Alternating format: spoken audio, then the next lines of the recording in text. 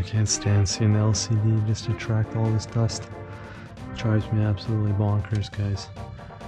But we're just gonna have to start this little project. I tried to save this iMac. I lost it. The logic board, we had something burn out, and yeah, I'm just piecing it out. But I am gonna try and save this actual LCD. This is just literally what this computer was about.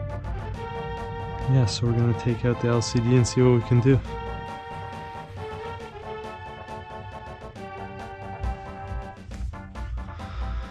So guys, we set this up real quick, and Outlook is looking pretty good. We have the monitor connected, and we're gonna try and power it. Oh my gosh, no signal. Outlook is looking very good, boys. Alright guys, this is the big test. So we got hooked up, HDMI, let's see. Turned it on.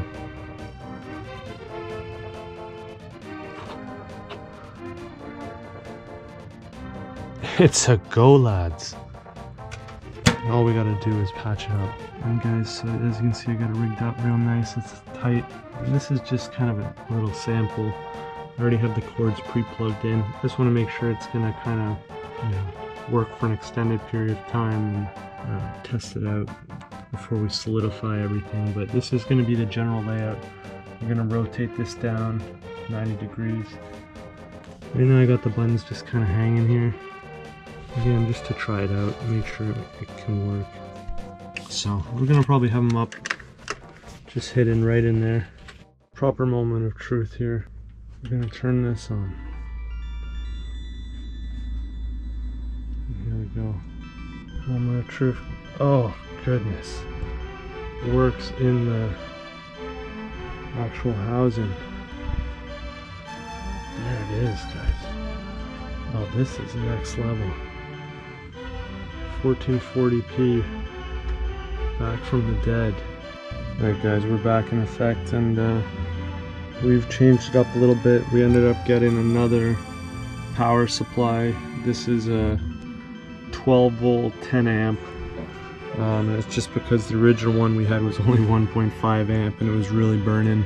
But we got this guy in the iMac case, and we've wired it up to actually use the power button. So if you check this behind here, the original power button, we're going to give that a quick little push, and then there we go.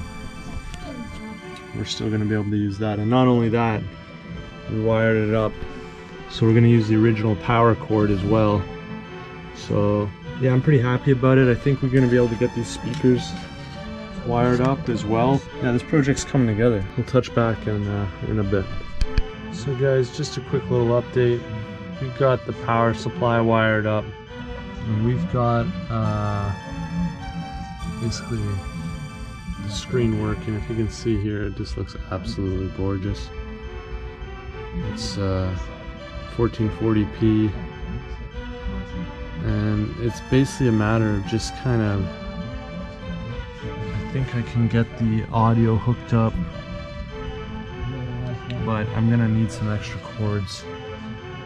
I need a little connector, and then I can get this guy, the right speaker, and this guy, the left speaker, wired up. So, but I'm just really blown away by the quality of this screen. Alright guys, we're back, and we've got basically everything stashed away. Power supply locked in place, wired up to the original plug. All that's left is really the left speaker, which I have ready to go, the power switch, which I have ready to go, and the right speaker, which I have ready to go. And everything else is basically secure. I only have one screw, but I mean, once you set up a monitor, how often do you move it? Just gotta be extra careful. Yeah, it's looking pretty darn ghetto, to be honest, but once we get the screen back in there and the glass on top, and the other thing, we've got our connectors down here, DVI, HDMI, and DisplayPort. I don't really have a good way to access these. As you can see, I only really have the RAM slot, but I'm hoping I can get, you know, mini kind of extensions or right angle connectors that will just kind of have enough room to kind of fit out down here, and it will just kind of hang and it will look sort of ghetto, but it's just the easiest thing to do as opposed to kind of cutting up the aluminum. I was originally thinking of kind of widening these ports, and I just didn't want to get into that. So we're gonna have this kind of little ghetto thing going on where the wire just comes up through here. Yeah, altogether I'm very happy how it turned out. I'm very happy with the quality. I'm glad we got to bring it back. Okay, new update guys. We got the speakers working, sort of. So I'm running the movie. We got it going through HDMI here, and it's a little fidgety. My connections could be better. I really makeshifted something with these individual connector pieces, but I think I'm gonna hold out for an actual something like this because it's just too jittery.